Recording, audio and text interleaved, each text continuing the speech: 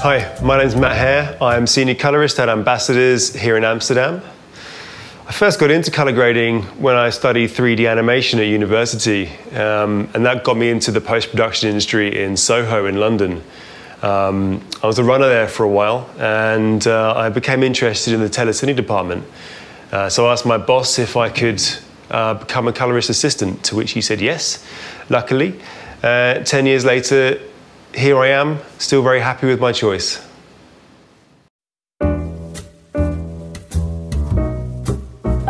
So I work mostly on commercials here, with the occasional music video or short film.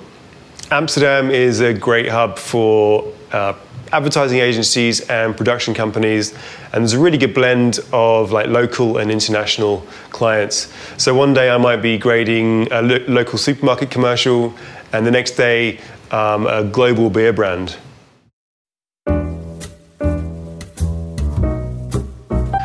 So depending on how complex the project is, I'll try and get involved with the process as early on as possible. So this might mean doing a pre-grade for VFX to work with, and then a final grade again at the end. Or if time's an issue, then I'll grade at the end of the process after the VFX plates have been done, with a bit of back and forth perhaps between myself and Flame. It's kind of a case-by-case basis, really. Things often need to happen simultaneously, though, and we're trying to be more flexible. So we're sort of using FilmLight's new color management system in the various different softwares around the building. So, for example, our Nuke department have already been working with the Nuke plugin for some time now, and with the release of the PieBox plugin for Flame, which we've been trialing with good success. It's my hope that going forward, we're going to have a complete non-destructive workflow around the buildings, starting with BLGs to balance the rushes, right through to BLGs for the final grade and making all the deliverables from it. When I set up my scene, I choose the FilmLight template, which puts me into a T-Log eGamut working color space using the TrueLight Cam family of DRTs. I really like this as a starting point. It's very clean. It doesn't have a strong look to it, so there's a lot more freedom there. And I really just trust the FilmLight color science 100% to know that almost any look I need is going to be achievable from this, and any deliverable too. So once I've set up my scene and I brought in my footage, I'll start to work on my grade. First thing I do is create a balance layer as my layer 1. And inside of that, most of the time, I just get away with using just base grade. It's as long as you've got fairly well-shot material, you can do most things with this. It's a very powerful tool. But I'll just work setting my exposure, my color balance, and set my black point with the flare. Maybe just bring some detail back in the window there, or perhaps just the contrast overall. You know, just make it a nice, clean, soft starting point. One which I can then match across the rest of the shots as well. I also had a compressed gamut straight after the base grade.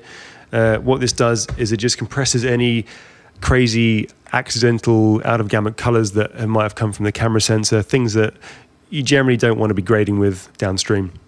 So once I've done that, I'll apply this balance to the rest of the shots as well and adjust accordingly. Hopefully I'll do that before clients come in, so once they do, we can get going with the fun stuff together. And once I've also got my balance happening, I'll add a category to it, which I've created this in preferences, and I've called it lock strip. And you can basically set it up so that this can't be overwritten. So I can just audition different looks, dragging and dropping or using the scratch pad. And it will update the look, but it won't change the balance strip. So that's very useful for seeing how your grade's going to look across different shots. Next, I'll choose a look profile using the FilmLight looks operators. For this, I'm going to choose earthy film, and I'll find 100% a little bit too strong. I want to sort of feel the look a little bit. I want to just feel the nice analog qualities that they can bring to it. I don't necessarily want to see the light that I've used. You know what I mean? I want to just bring a little bit into it. So maybe I'll add a bit of that, or maybe you can even layer these up and use another one and just blend a bit of two or more in. You can get some quite interesting results from that. So once I've chosen that, I'll go into my contrast layer and start to work on my contrast. My two tools that I like to use are film grade and base grade. Film grade, I just love especially when working with SDR, it's still just got a really nice richness to it, and a saturation which it just puts in just the right places and then rolls off into the shadows and the highlights. I certainly find it the most quick, fastest way of adding a nice S-curve to the image. But once I've done that, I'll also go back to base grade before that and just dig out detail which I couldn't get with film grade. So maybe that the shadows got too compressed or something. So I just change that, maybe add a bit more weight to the blacks. Bring the window back. You could probably achieve maybe all that within base grade. As I say, it's very powerful, but I still just, from my experience, just found film grade is just a really fast way to get there, and then just a little bit of tweaking with base grade gets a really nice look on it quite quickly. I will also use a boost contrast operator, which is a spatial operator, and it works slightly differently to the other contrast controls. So it just digs out information and structure which you couldn't quite get with the traditional controls. So I like a bit of that as well. A little bit goes a long way. I don't use too much. Sometimes I just roll it off in the highlights so it's not so strong on there. So once I've set my contrast, I'll probably save off a few different ideas with that. And once we're happy with it, I'll move on to color. So I like to keep these separate. It's good practice to do that. So if you change the underlying contrast, the color is going to adapt to that. But it also means that I can turn one or more off independently. So if the color's wrong, I can change that without having to affect the contrast decisions that I've made, and vice versa. So I have them separately, and within color, again, I'll probably use base grade for a lot of it because it's just very precise at just adding color into different zones. I think you've got about 9 different zones altogether. So that's very flexible what you can do there. And color crosstalk is also something which I don't use all the time, but when I do, it gives a really interesting results. It basically mixes the color channels together, but balances the luminance for you as well, so it doesn't look crazy. Well, actually, it still does look crazy, but so much so that I actually often do it on a different layer because you can then blend back the result as well. But it's fun to experiment with. You can get some really interesting looks from it. So I'll do that, and once I've done working with my colors, I'll move on to texture. If we need any texture adding, maybe some grain or some softening, I'll do this part next. Working with this, once I've got a look set with these few stacks or strips, I'll just go ahead and apply it to the rest of the shots as a sort of first pass. I'll come back and I'll do a second pass, and I'll start working on it as a sort of more of a shot-specific basis, adding some localized adjustments to things, some precise keying somewhere, just shaping the image a bit more, and getting further enhancing the look.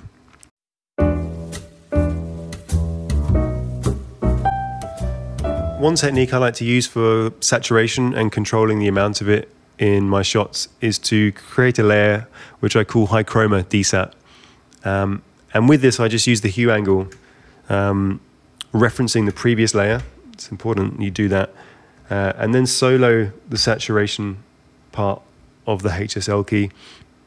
And just using a layer matte so you can see the colors. I just bring the roll off right down and then bring the lows down to find the most saturated parts of the image. So you see straight away the neon sign comes through and then the umbrella at the back. And we'll just roll that off a nice amount till we start getting to the colors which are okay. So something like that. So now we've got our most saturated colors selected. With that, we can now have a lot of control over desaturating just those parts. So you can see on the vector scope, it's very colorful. There's a lot of outer gamut colors happening there as well.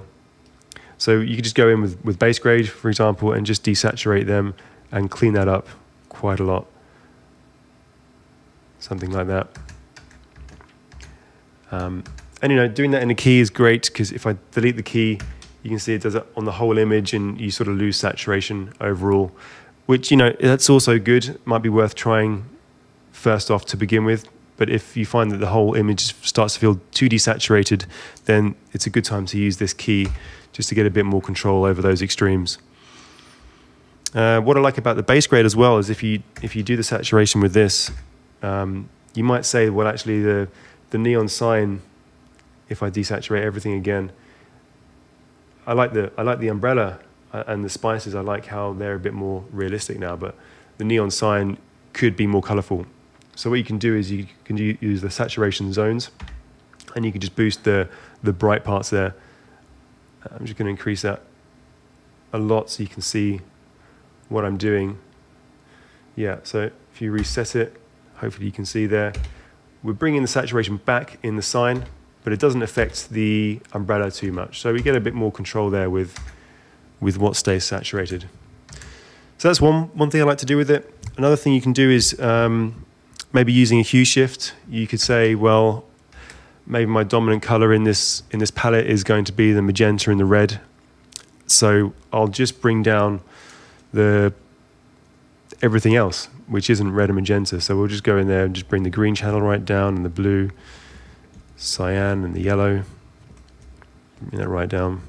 Again, just going to push it a little bit more so you can see what's happening. Yeah, and that gives you probably quite an extreme look for this.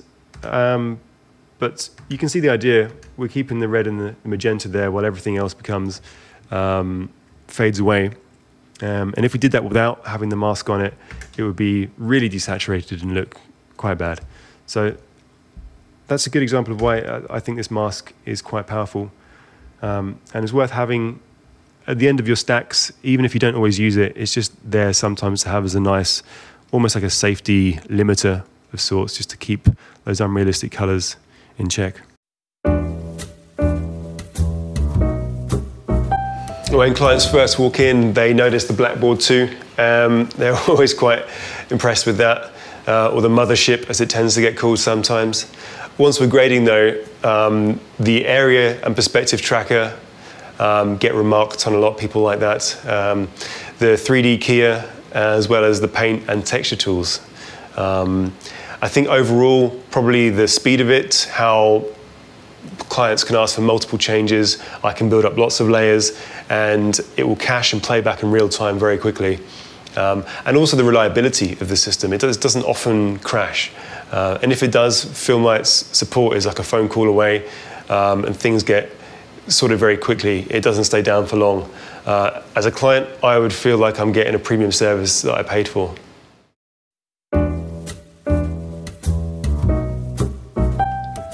So FilmLight has been introducing some really great texture tools for some time now. And one of the more overlooked features, I think, of it is the texture blend, which is in the drop-down box with all the other blend modes. Normally it's there, and if you choose texture blend here, it's really great for at least a couple of things that I like to do with it. One of them is when you're adding a lot of contrast to a shot. Say you're just gonna increase the contrast. I'll do it quite a lot so you can see the difference. And when you add the contrast, you get all this extra perceived sharpness with it, which is very normal. But maybe you don't want that. Maybe it starts to become a bit too digital, too sharp, and sort of becomes further away from the original intention. The original intention of the DP, and maybe the lenses weren't supposed to be that sharp. So what you can do is, with the texture blend, you can just blend back the previous layer's texture, and that has this effect of just softening off the sharpness. So it's still keeping the richness and the structure of the contrast, but it's removing those sort of high frequency edges that you get with it. So if I do it all the way to the right, and it's blending in 100% now, you can almost see it almost has the effect of diffusing it. So it goes almost quite soft, which is maybe not what you want. It could be nice for skin tone or something, but for an overall shot, maybe just somewhere in the middle would be good. Just something which just takes the edge off.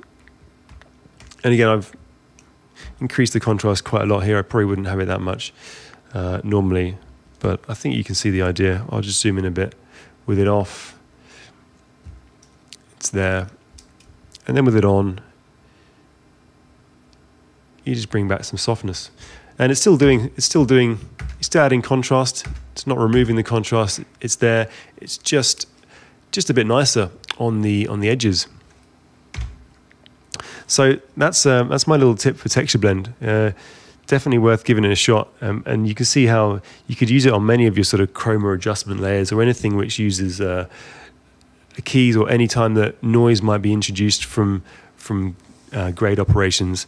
It's worth just trying the texture blend and just seeing how it can clean up your layer.